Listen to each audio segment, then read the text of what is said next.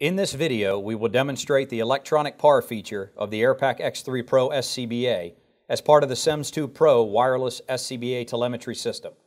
Electronic PAR, or ePAR for short, enables incident command to check the status of a firefighter without the need to broadcast over the radio network.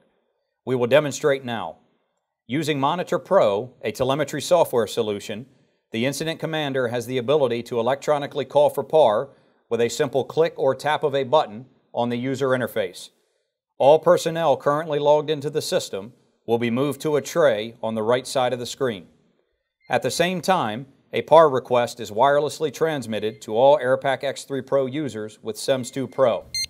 An audible alert tone and flashing visual indicator will notify the firefighter that a PAR request has been called. To acknowledge the PAR request, the user will double press the yellow button on the side of the pass console and the amber LED will stop flashing. A check mark will appear next to the user's name on the Monitor Pro software to complete acknowledgement of the PAR request. As additional users acknowledge the PAR request, check marks will appear next to their name. As you can see, the use of the electronic PAR feature greatly enhances communications while maintaining personnel accountability on the fire ground. Electronic PAR is just one of the many benefits of the Air-Pak X3 Pro SCBA.